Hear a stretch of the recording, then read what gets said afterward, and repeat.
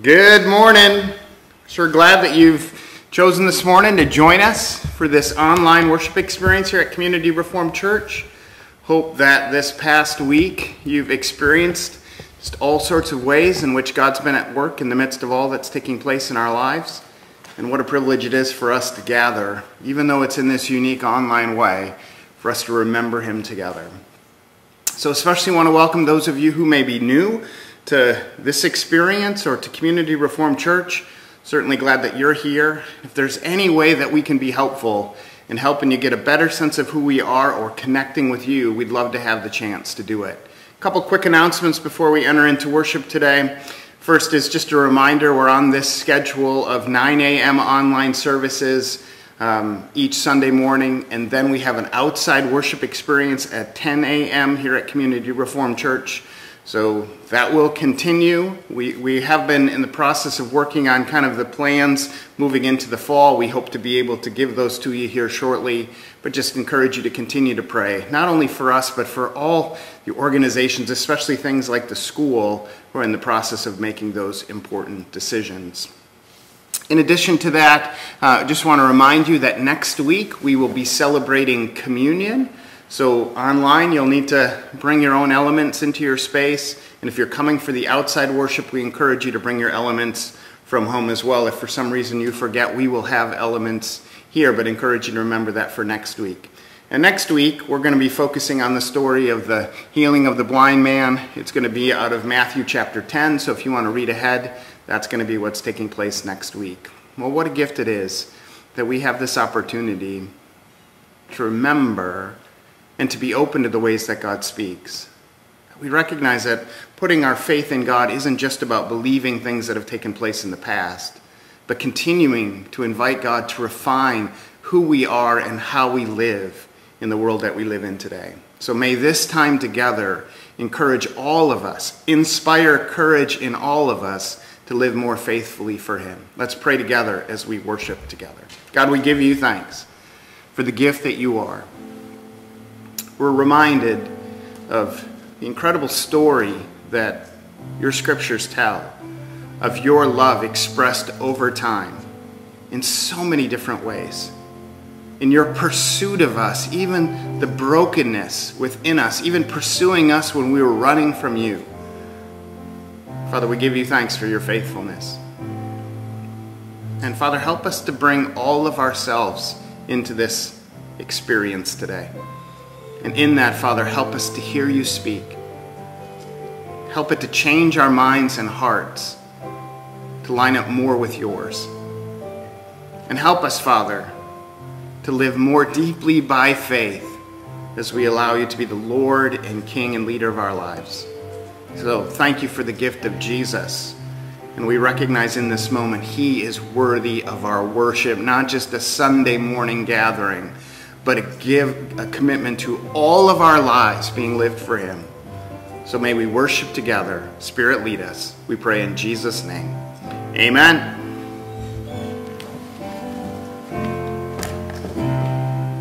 Good morning, everyone. I'm so glad that you could join us. We are going to worship the Lord this morning together. We serve such a good God, a great God. We are going to sing about His goodness this morning. You are good, you are good, oh, you are good.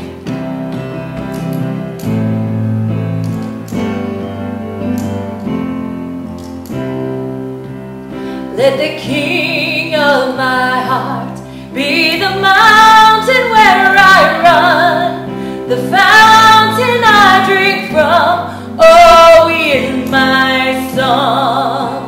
Let the King of my heart be the shadow where I hide, the ransom for my life, oh, He is my song.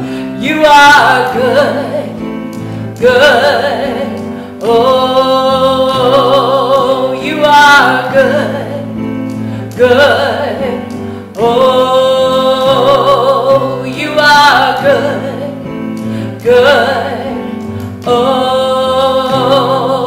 you are good, good, oh, let the King of my heart be the wind inside my sails, the anchor in the waves, oh, He is my song. Let the King of my heart be the fire inside my veins, the echo of my days, oh, He is my song. 'Cause you are good, good, oh, you are good, good, oh, you are good, good, oh, you are good, good, oh, you're never gonna let me down. You're never gonna let me down. You're never gonna let me down. You're never gonna let me down. You're never gonna let me down. You're never gonna let me down. You're never gonna let me down. You're never gonna let me down. 'Cause you are good, good, oh, you are good, good, oh, you are good, good, oh, you are good, good, oh. We serve a great God. He is never going to let us down.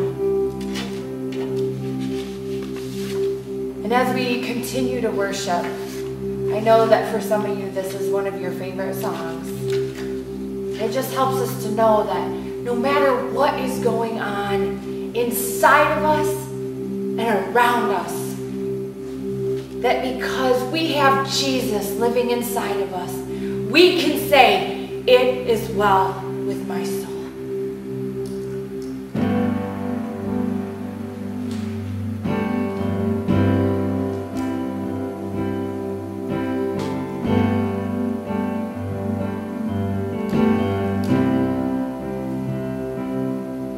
When peace like a river attendeth my way, when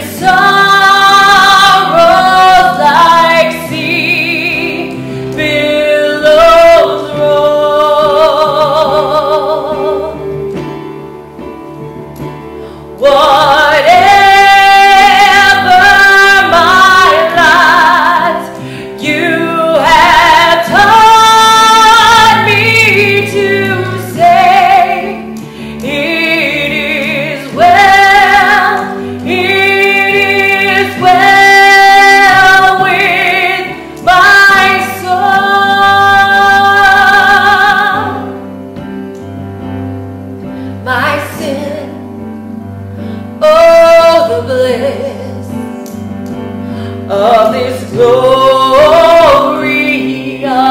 thought. My sin not in part, but the whole is nailed to the cross. Is nailed to the cross, and I bear it no more. Praise the Lord, praise the Lord, oh my soul. It is well with my soul. Here's my heart, make it whole. For you I live, in you I dwell. Oh my soul, it is well.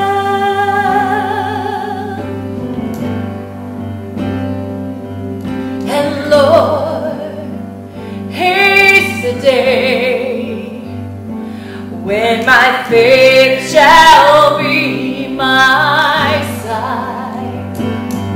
The clouds be rolled back as a scroll. The trumpet will sound, and the Lord will descend. Even so, it is well with my soul.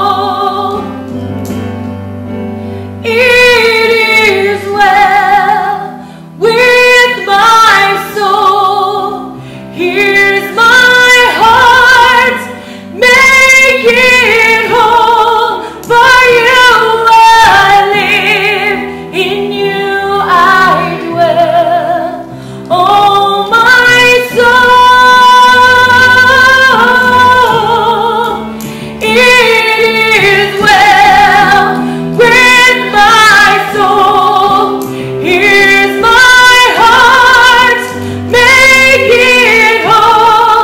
For you I live, in you I dwell.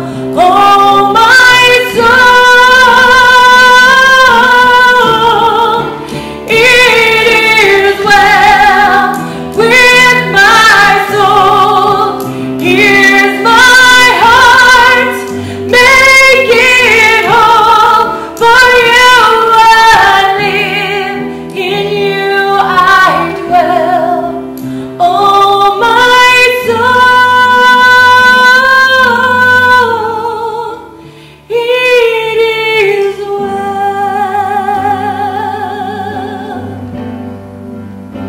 It is well.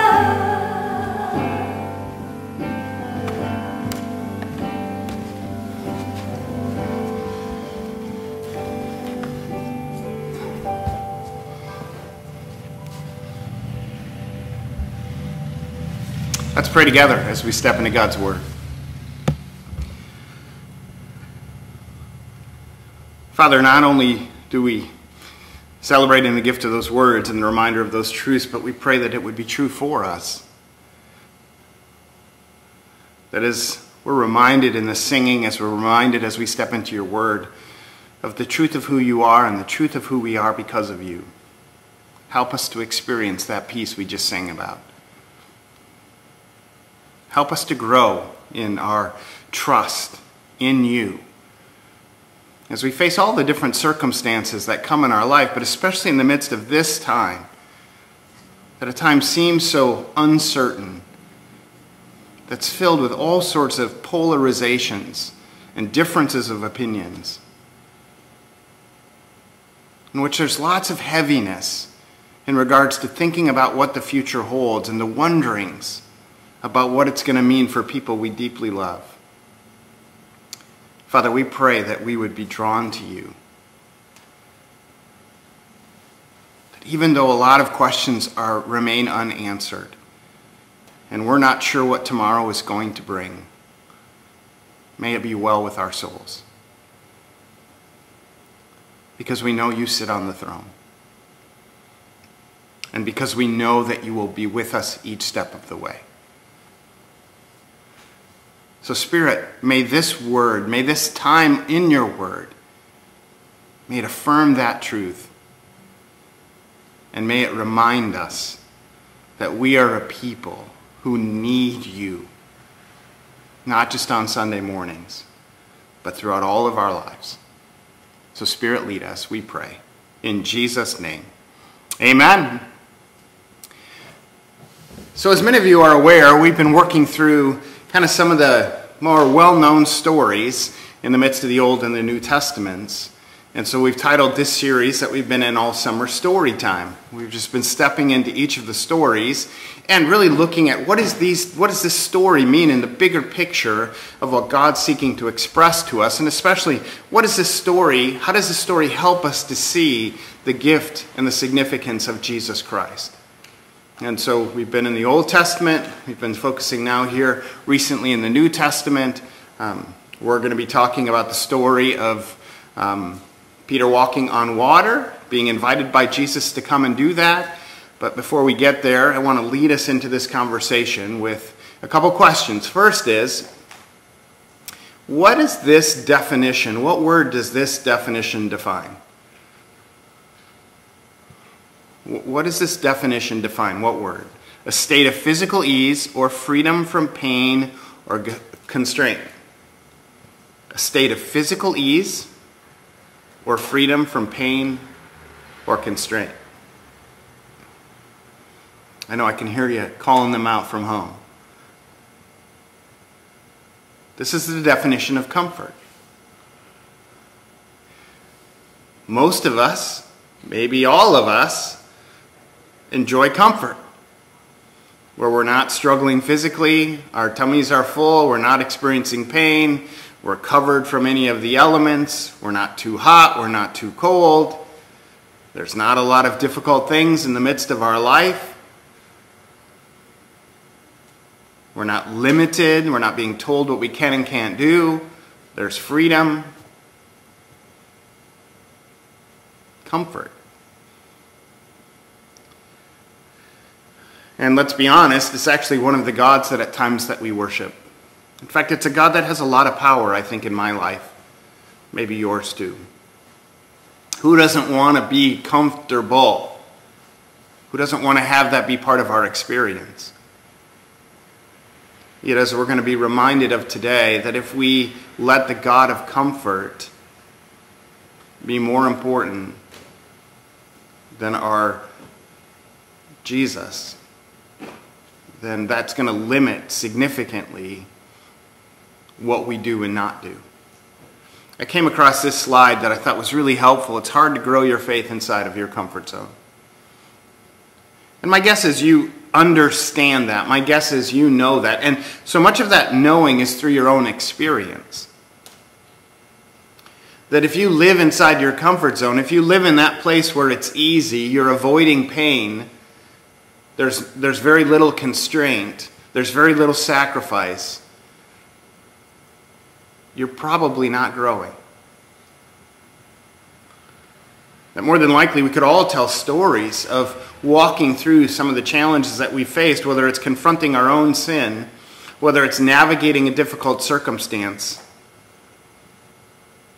That it's in the midst of those difficult times where we've lost some of that comfort, that there's often the most opportunity for us to grow. And this story in Matthew 14 really illustrates this in some significant ways. It's a very familiar story. And there's all sorts of sermons, all sorts of messages that come out of this story that hold some foundational truth about the challenge of when we let comfort be kind of our God, what that then leads to. And the requirement of our faith to be people of courage. People who are willing to sacrifice the God of comfort at the altar of following Jesus Christ. So let's step into the story. And there's some really key things that come out of this story that I think are helpful for us as we continue down our journey of following Jesus Christ. So the title of this message is Walking on Water, which is just mind-boggling to try to imagine. In the midst of a storm, there's Jesus on the water. And in this picture, there's Peter being willing to come to him on the water. So we'll be in the Gospel of Matthew chapter 14. And what's interesting about the Gospel of Matthew when it comes to this story is this story really comes right on the heels of where we ended last week, the story of the feeding of the 5,000. And one of the things you'll note in this story is how often the word immediately is found in this text. So keep a lookout for that as we walk through this text together. So this is Gospel of Matthew chapter 14, beginning in verse 22, if you want to look at it in your own Bible. Verse 22, immediately Jesus made the disciples get into the boat and go on ahead to the other side while he dismissed the crowds. And again, in the Gospel of Matthew, we find this on the heels of the feeding of the 5,000. So you can imagine that concluded with, and then there were 12 baskets left over. And all these crowds have just been fed, not only from the 5 loaves and the 2 fish, but they've been fed by the word of Jesus. And so there's all these people here. Immediately, Jesus made the disciples get into the boat and go on ahead to the other side while he dismissed the crowds. So he sent them off on a boat.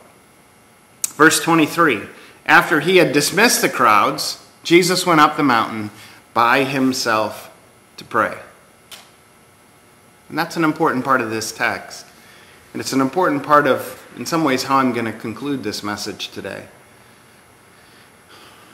That even Jesus, in the midst of all of this ministering, all of this serving, all of this proclaiming, all of this incredible miracle that's taken place with the feeding of the 5,000, that Jesus needs space himself. That he needs to be reminded and rejuvenated and get a break from all that's taking place. And so he goes off by himself. When evening came, he was there alone. But by this time, the boat, battered by the waves, was far from the land, for the wind was against them. And early in the morning, he came walking toward them on the sea. But when the disciples saw him walking on the sea, they were terrified, saying, "It is a ghost." And they cried out in fear. So, for many of us who've heard this story over and over and over again, we don't think a whole lot about it. We just nod our heads and go, yeah, Jesus just walked on the water out to the sea, to the boat. But imagine what that was like. Imagine the experience of being a disciple in the boat and seeing this figure walking on the water, seeing this figure coming to them in the midst of the storm. Probably already experiencing a whole bunch of fear because they were feeling out of control with the weather and the uncertainty of their future. And here this figure comes to them. No wonder they're afraid. And they believe it's a ghost. Verse 27, but immediately Jesus spoke to them and said, immediately Jesus spoke to them and said, take heart. It is I. Do not be afraid. So they began to recognize that it was Jesus. And, one of the simple principles that comes out of this text that we're going to press into in a few moments is this idea that where Jesus is, there is no need for fear. Or that in the midst of the fear, that as we turn our attention more upon him, that more and more we experience less and less fear. And more of what we just sang about, that even in the midst of a storm, it is well with our souls. But that's not where the story ends, with Jesus saying, hey, here I am. It's all going to be okay. But Peter sees Jesus out on the water. And he answered him, Lord, if it is you, command me to come to you on the water. Jesus said, come. So Peter got out of the boat, started walking on the water, and came toward Jesus.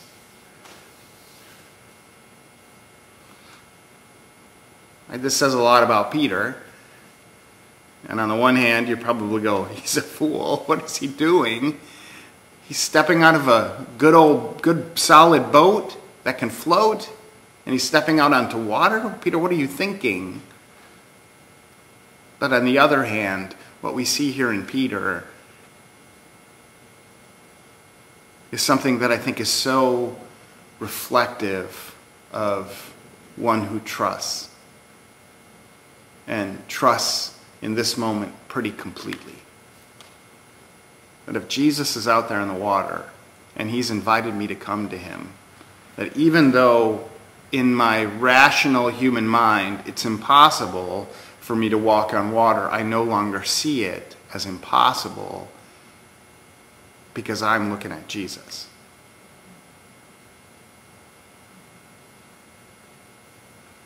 So he gets out of the boat. Verse 30, but when Peter noticed the strong wind, he became frightened.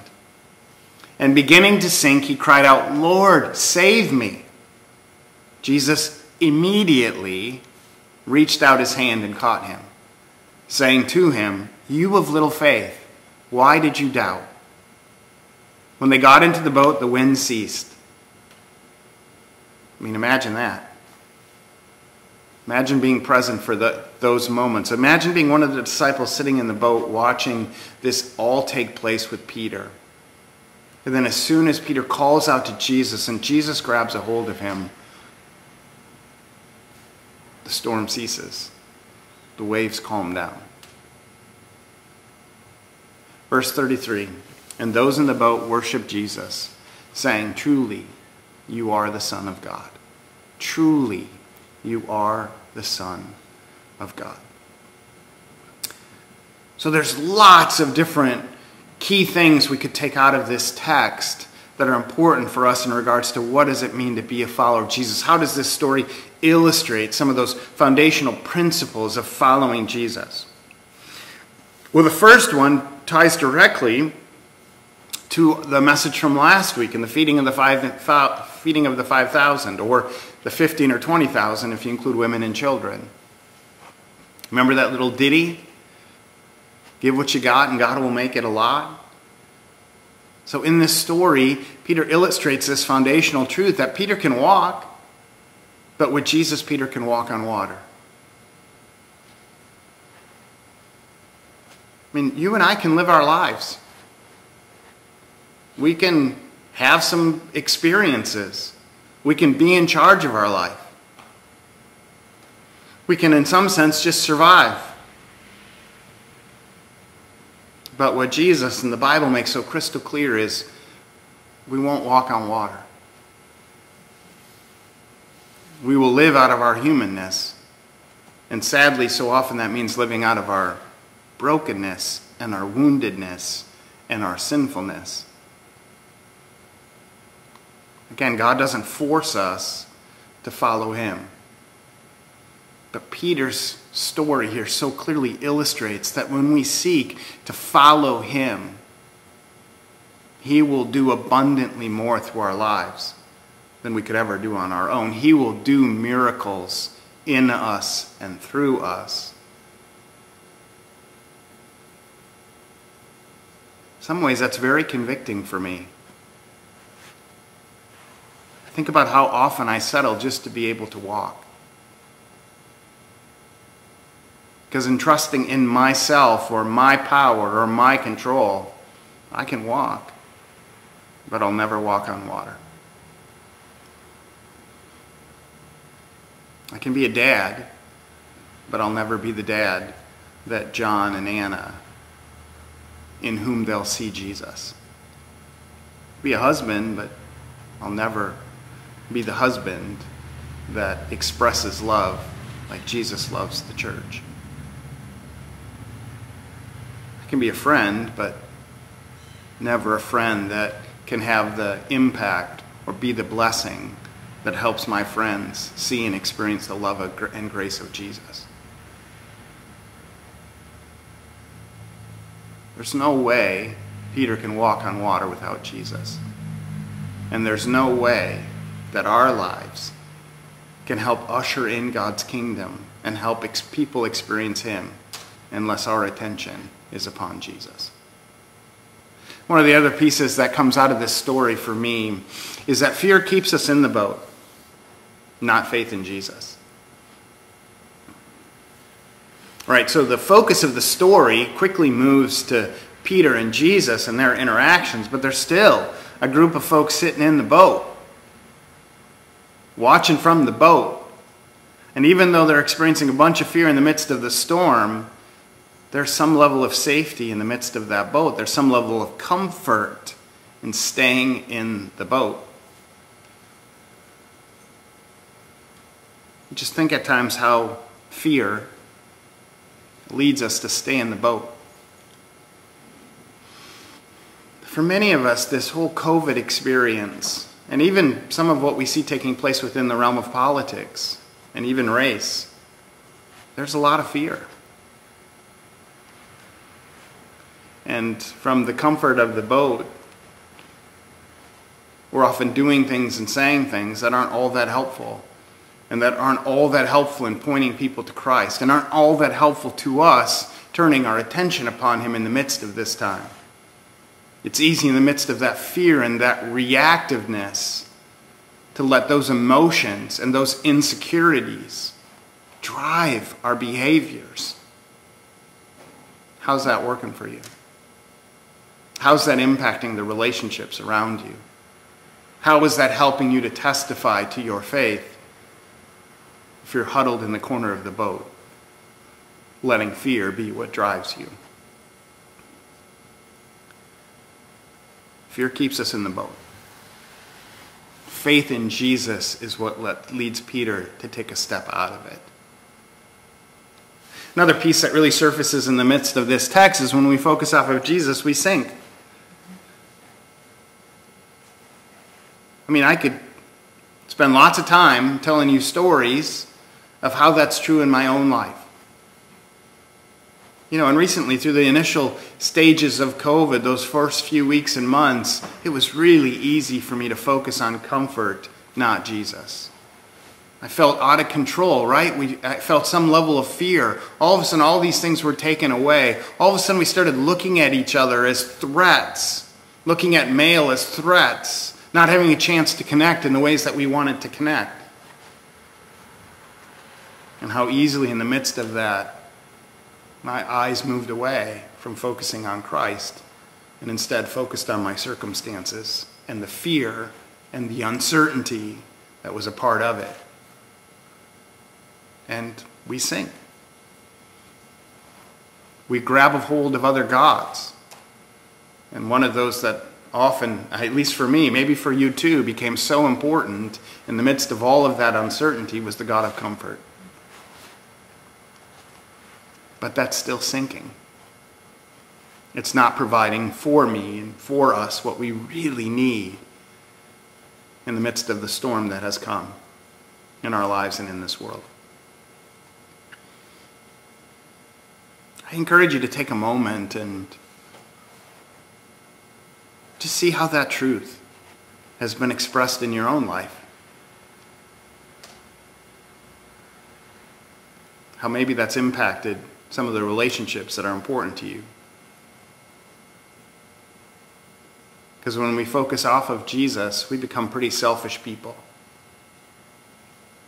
When we focus off of Jesus, the world gets really small and becomes all about us. And when we allow that to take place in our lives, we almost always hurt the people around us. We almost always separate from the most important relationships. We become very clear about who's to blame and who's in the wrong. When we focus off of Jesus, it's everybody else's fault. And we have a hard time taking responsibility for what's going on in our life. When we focus off of Jesus, we sink. But when we focus on Jesus, we are not driven by fear. It's so important, isn't it, that we are consistently reminded of what really is true. And that's not just a Sunday morning, once a week thing. We need this far more than once a week. That's why it's so important that whether it's in the morning or evening or during the day or throughout the day, that we keep turning our attention upon him. And we see this even in Jesus in the way that he lived his life, that he recognized his need to be still, to be quiet, to turn his attention toward his Father, to remember what's true in the midst of all of the need and all of this uncertainty and all of the things that were potentially going to happen that would be at Jesus' expense.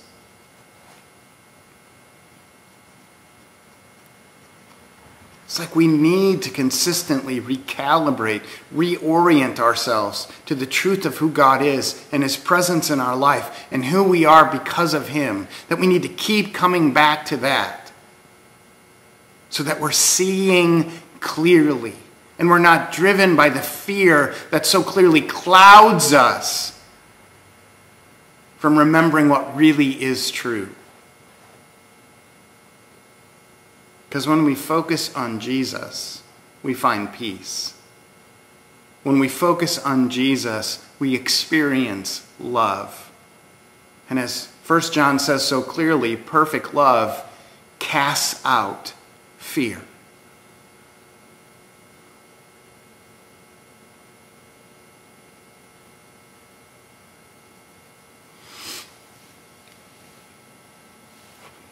You know, I think some of the work for all of us is the work of confession when we fall short. When we choose to focus on our own control or the God of comfort. That part of the ongoing work for us and part of what happens when we make the space and take the time to remember what really is true, conviction of our own sin, conviction of our other gods comes to the surface. And again, Jesus Christ did not die on the cross so that you and I could live in shame. He died on the cross so that you and I could experience his grace and the freedom that that offers. But part of the journey of our faith is continuing to come back to that place of confession and repentance. That we acknowledge we're cowering in the corner of the boat. We're not living by our faith. And we confess that, and we ask for God's forgiveness, and we ask for God's strength and courage. And we do that moment by moment throughout our day as we seek to be people like Peter who keeps stepping out of that boat. Because what leads him out of the boat is not fear, but faith in the one who he has his eyes focused upon. Another important piece that comes out in this story is that our faith is revealed and refined in the midst of the storms.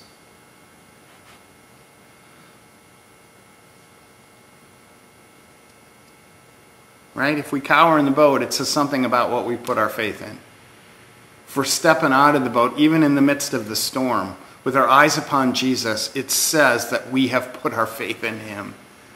The action of our life, the practice of our life testifies to in whom we've put our faith. And can you only imagine having the chance to have a conversation with Peter when this is all said and done? Peter, what was it like to walk on water? What was it like to experience trusting in and seeing the power of God at work in your life? That is refining Peter's faith. That's helping him to be able to testify to the story of God's faithfulness in his life. I trusted in Jesus. I walked on water.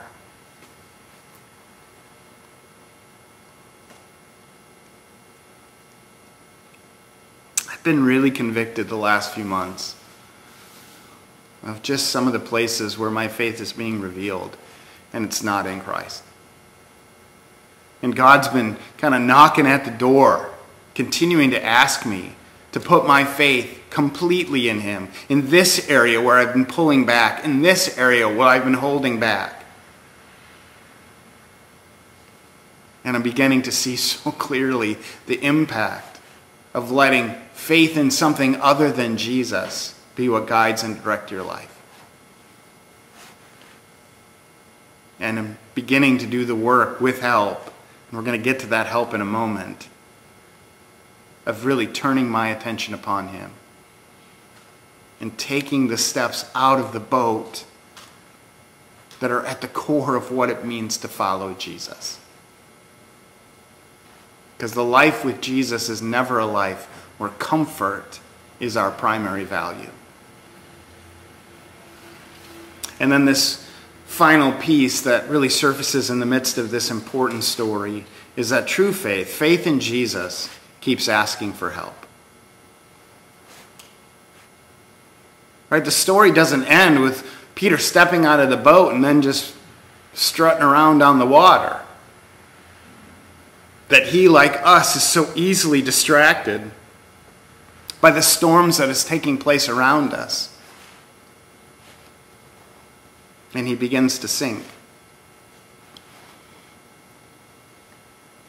But he calls out to Jesus, "Lord, save me." And it's part of the journey, isn't it, of following Jesus, is that we are a people that continue to ask for help. One of the primary ways we do that in the context of our life is through prayer. Prayer isn't just about asking from God what you want. Prayer is about asking from God what you need. And more than anything else, what we need is to experience him, to put our trust in him, to believe in him, to live a life in obedience to him. He is the source of our power. And so we need to keep asking him for the wisdom, the strength, the courage, the direction that we need as we seek to keep stepping out of the boat and walking through not only the storms, but even the calm that comes in our life at times.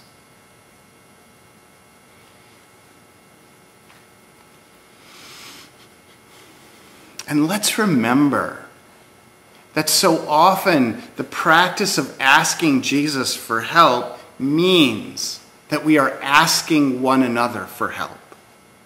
So often the way that we experience the wisdom, the counsel, the guidance, the direction, the encouragement, the support that we need is through the brothers and sisters in Christ that we invite to be part of the journey that we're on.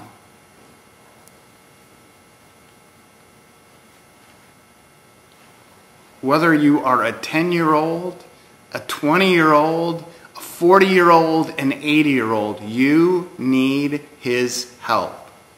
And you need the help of other followers of Jesus Christ. That we are not meant to go this road alone. But sadly, one of the great challenges we face in the world of the church today, especially in North America, is how often people like you and people like me go it alone. We don't ask for help. We're more concerned about how that's going to be perceived than we are of actually being faithful to the following of Jesus and trusting him and the help that he'll provide, not only in our one-on-ones with Jesus, but in the way that he continues to bring his love and his grace and his support and his direction through people in our life. So whether you're a 10-year-old kind of figuring out what it means to be a friend to other friends, what it means to love your parents, you need help. Whether it's a 20-year-old trying to figure out what's next for you, whether it's work or college, whether it's a relationship, you need help. Whether it's a 40-year-old who's kind of in the midst of maybe some career changes or facing some financial challenges or just some sense of insecurity or challenge of sin that's taking place in your life, you need help. Whether it's an 80-year-old thinking maybe about end-of-life type of things or looking back to what's taken place in your life and maybe in the midst of that there's some regret, you need help.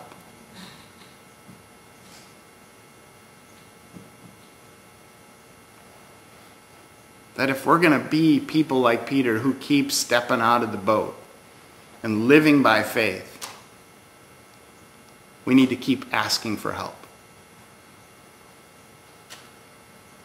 This following of Jesus is not to be done on our own.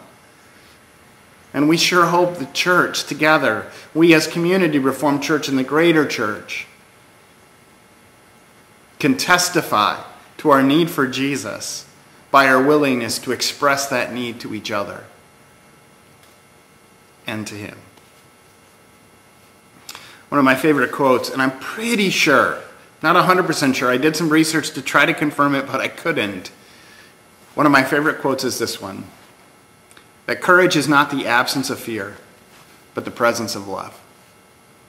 There's lots of quotes that start with courage is not the absence of fear, but I think it's Frederick Buechner who said, but the presence of love.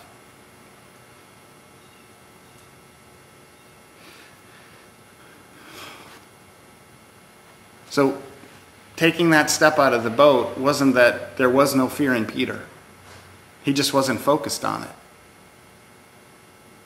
And the more that you and I can turn our attention upon Christ, and that through the community and fellowship of brothers and sisters in Christ, that we all can encourage one another to turn our attention upon him, to let he be the one that we put our faith in, the one that we focus our attention upon.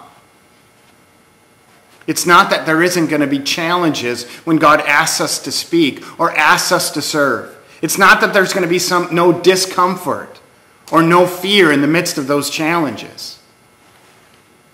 But to live as Jesus calls us to live, out of the courage of our dependence upon him, and out of the knowledge of who we are because of him, and out of the trust that we have in his Spirit in the midst of all that's taking place in our life, that we can be courageous.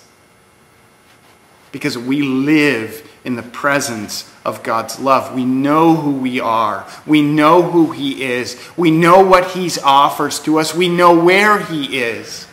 So we can live out of our dependence upon him. And the God who created everything out of nothing, the God who raised Lazarus and Jesus from the dead, the God who can do all that there is that can be done, is with us. So as we put that into practice more and more, we don't have to live by fear, but by faith in him. May God help us as we seek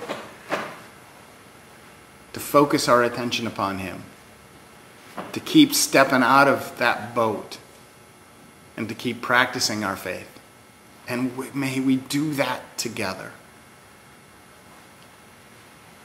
May one of the practical things that takes place this week is in those areas of your life where you're feeling that storm, in those areas in your life where you're cowering in the corner of the boat, in those areas of your life where fear is driving you, may you ask him for help. And may we this week not only ask Jesus for help, but may we let somebody else in and ask them to help us as well. Just imagine the impact if each of us put that into practice, because it's the foundation by which we then step in faith day after day. Let's pray together. God, we're so thankful for the gift of this word, for this story, and for the way that it illustrates what it means to follow you. Again, Father, in those places where we've been cowering in the corner of the boat, driven by fear, not depending upon you, may we confess. But may we also, like Peter, turn our attention upon you and continue to do so. And may we live by faith. May we serve sacrificially. May we love unconditionally. May we encourage and build up the people that are around us. May we testify in word and in deed that you are our Lord and Savior. That the most important news for anyone to hear is the news of Jesus Christ and his love. So help us to live by faith and not fear, we pray.